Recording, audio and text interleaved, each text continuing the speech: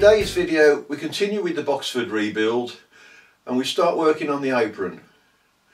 We also find out there's an oil hole that's been missing for the last 50 years, but it doesn't seem to have had any effect on the lathe overall. So let's go into the workshop and see how we do it.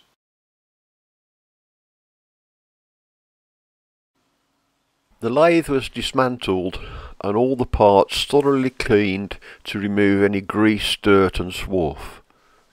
On inspection, general mechanical health of it is quite good, but I've noticed here this hole is normally a little sprung-loaded oiler cap that you lift up the oiler in there, but they haven't drilled it all the way through, so that should supply oil into this well here where the clutch system goes for the traverse, and then the oil works its way through this little hole here and just maintains lubrication for the clutch system. What I've noticed is it hasn't been drilled. I've drilled it obviously to put the cap in, so I'm going to drill the hole.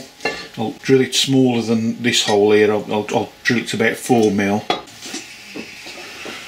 So that's a little sprung-loaded oiler, and that will go in there like that, and you just top it up with oil. This is made in 1972, so this part of the system has never been lubricated properly. So I'm hoping the hole will come out just in here. I'm going to use the drill press to drill it, but it's just due to the complicated angles, it's best to do it with the hand drill. At least I can see whether I'm central or not, so that should do it about there.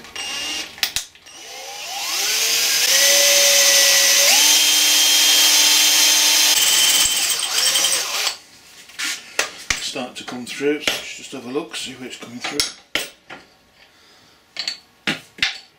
Oh, don't know if you can see that. It's looking pretty good. It looks about right. Ease that through.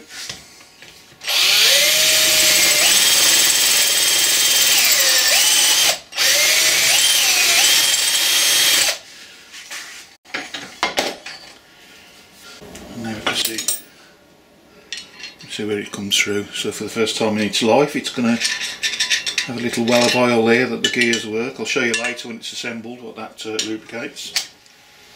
First of all, after it's all been stripped, cleaned, painted, I'm just going to remove the paint where I don't want it to be, which is on these mating faces around here and here. So I'll just start by doing that.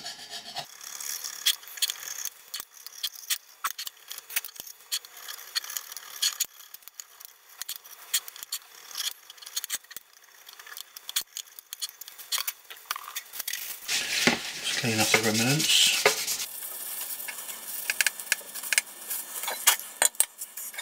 Ready for assembly.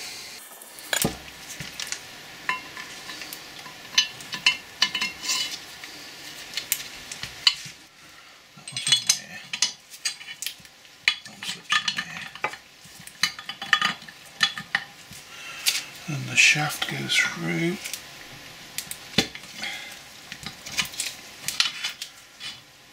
There. So that's that bit done. Interlock.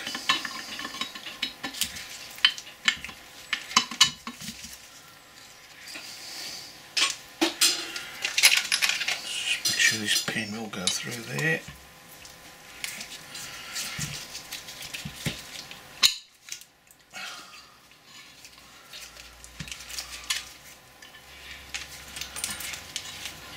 So this is the interlock pin.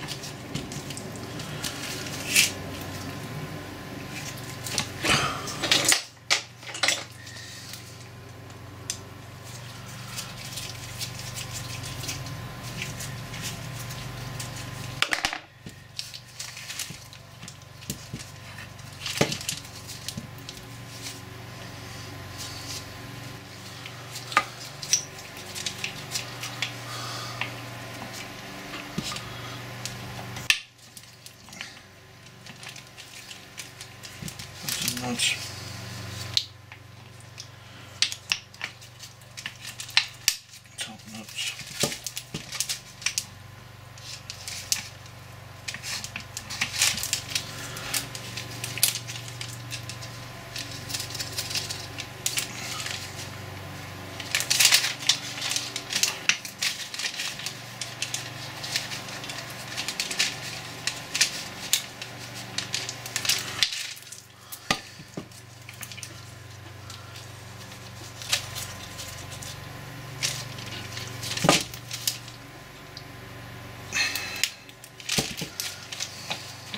Lubricate all this in a moment.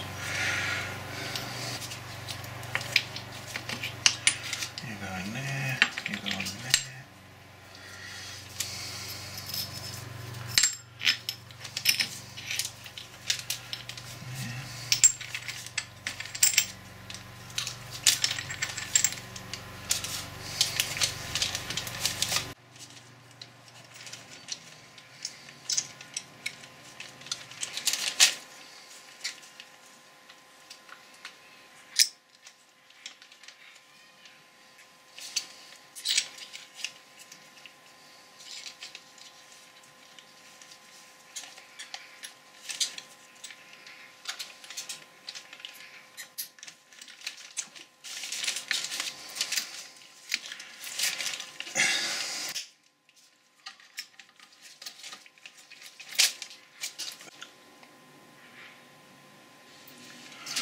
You got it in.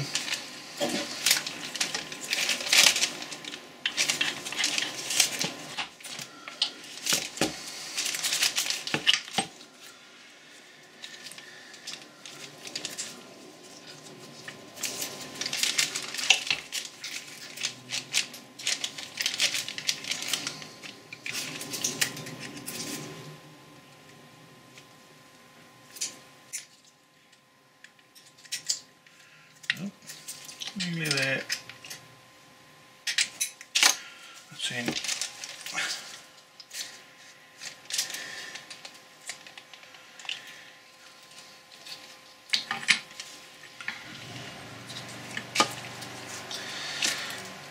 Going to watch these little oil holes because that needs to go at 12 o'clock, so the oil goes down into the bearing part of it. So make sure that those holes are on 12 o'clock. In this case it was at 6 o'clock, so you couldn't get actual oil in it, just pump in and start drifting back out.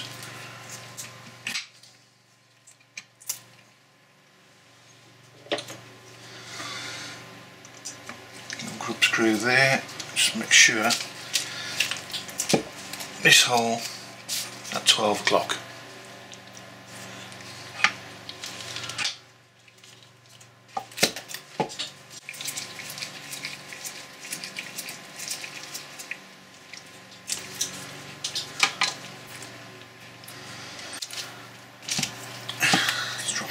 In.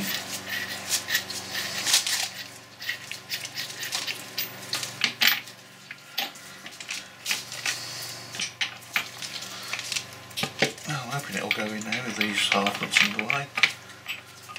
Might look, probably not.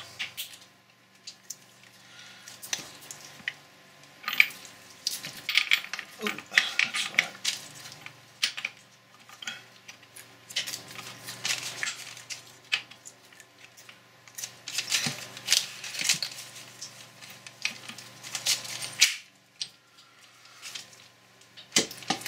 Hole in here and this locking ring needs to line up with. It's offset on the locking ring, so it's only going to line up one way, and I think that's the way. Stand this back a bit.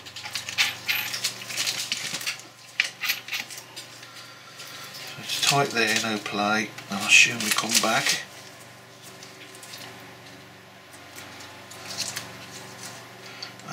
That lines the hole up, and that allows this rough key that's got a peg which goes into this hole.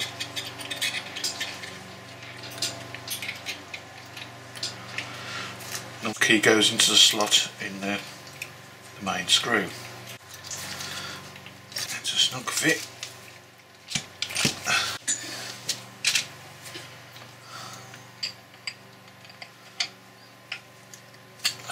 nuts in.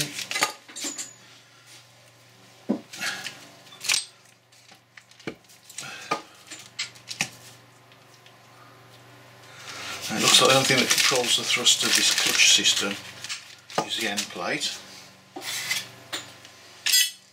This is normally bathed in oil, so I'm going to just put a little bit of sealer on the plate just so it holds it in this trough. It's like a trough here.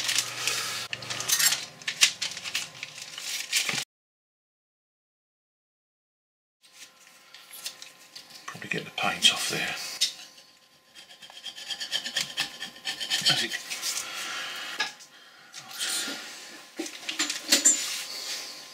Put a little bit of sealer on here. Grease would probably do just as well. So it's just to maintain the oil, hold it in the trough so it lubricates this lot.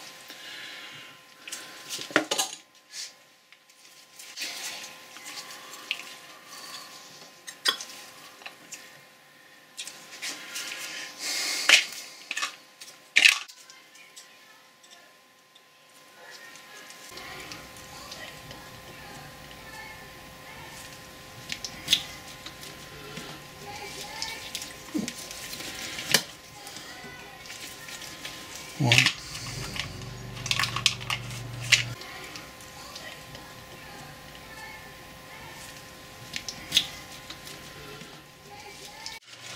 Drain plug, so you can actually drain the oil out. It's a tapered plug. That'll do. These two bolts hold the saddle onto the cross side. Put them back in.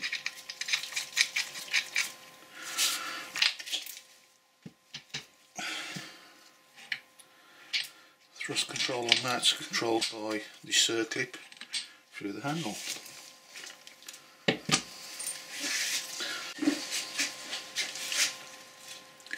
Just wind that back.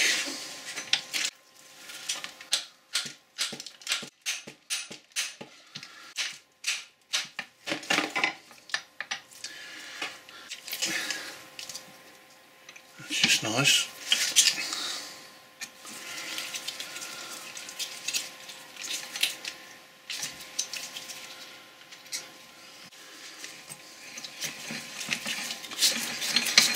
So that's that bit done. Put a little oiler in.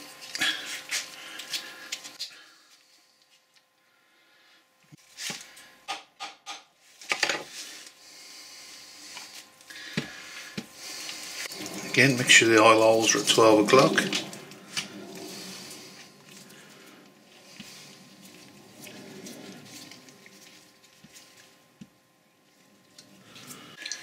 Just lightly oil some of these components.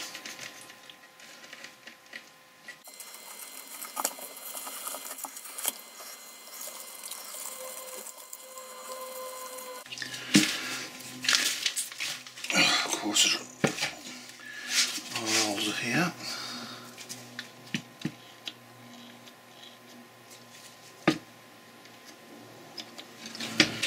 Yeah.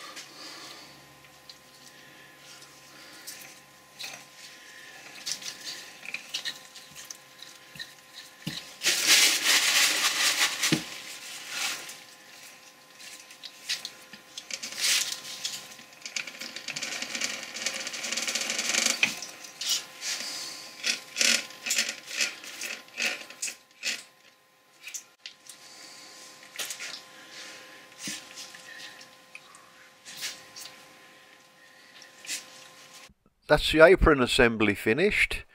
Well, that's it for today. Hope that was useful, and we'll see you next time on Enots Engineering.